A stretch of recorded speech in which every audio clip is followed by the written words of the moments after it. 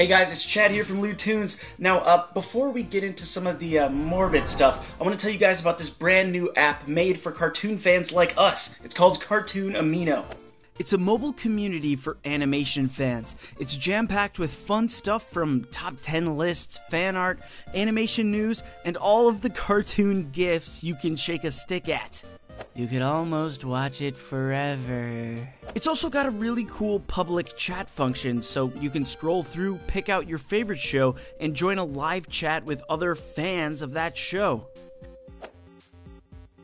It's super slick and easy to use and almost feels like a mashup of Twitter and Tumblr, but all for cartoon stuff. You can also set up polls, which is really nice. I've got one running right now that you guys can vote on. The best 90s Nicktoons parents.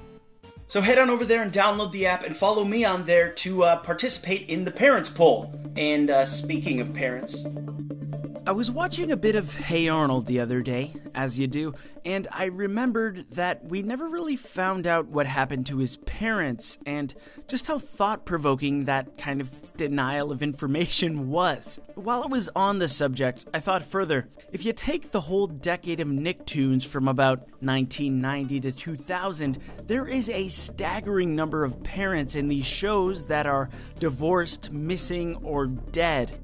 In fact, the prevalence of these missing parents over this specific span of years is kind of shocking. Now, I realize that I'm not really making any specific point with this video, but I kind of just wanted to round up all of the cases of this that occur during this decade and sort of think about why this was so prevalent. So let's start with some of the parents who are divorced or just not in the picture. You gotta start with As Told by Ginger, where she's basically being raised by a single divorced mom, with her dad showing up pretty scarcely, but every now and again. This show, though, you've gotta give props to for showing a pretty functional and loving divorced family.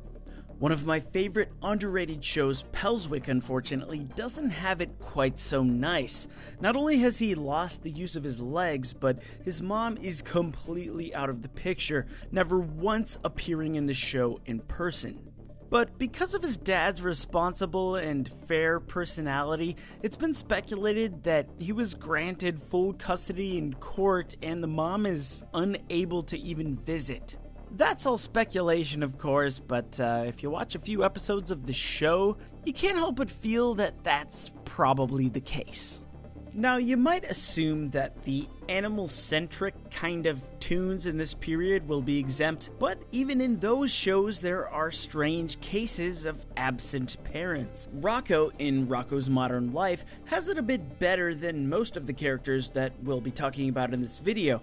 He's got 2 living parents that he knows about, and he knows their whereabouts in Australia, but they only appear in person on the show for about 3 seconds, over a total of 4 seasons. You may also remember The Great Parent Mystery, which was Cat Dog's only TV movie.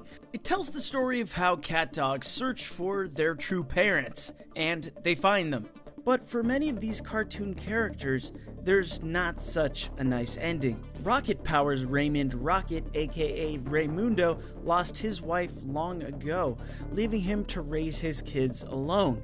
Though he does get remarried later on in the show, much like Chucky Finster's dad did. Of course, Chucky's mom's death is probably one of the more well-known ones, probably because Klasky Chupo did such a great job showing his dad dealing with moving on, and throughout the show, Chucky himself dealing with missing her.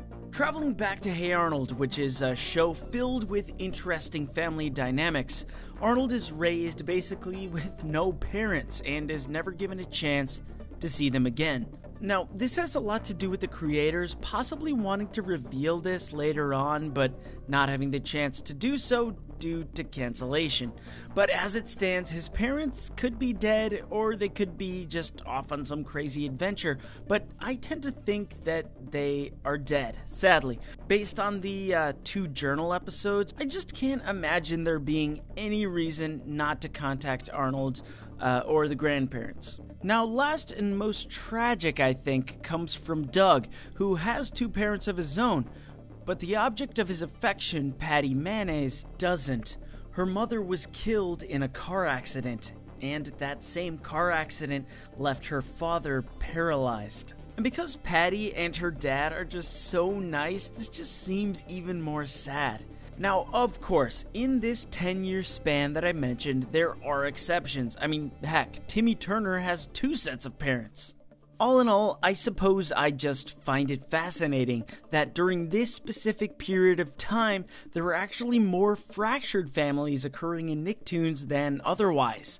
So why do you think this is? Are they all connected? Is there some kind of conspiracy?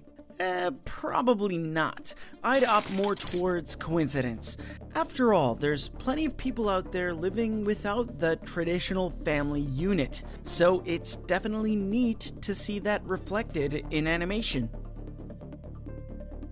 So, what do you guys think of all this? It's kind of a sad subject, but interesting nevertheless. Let me know down in the comments, and as for me, well, that's about all I got. So I'll see you guys in the next video.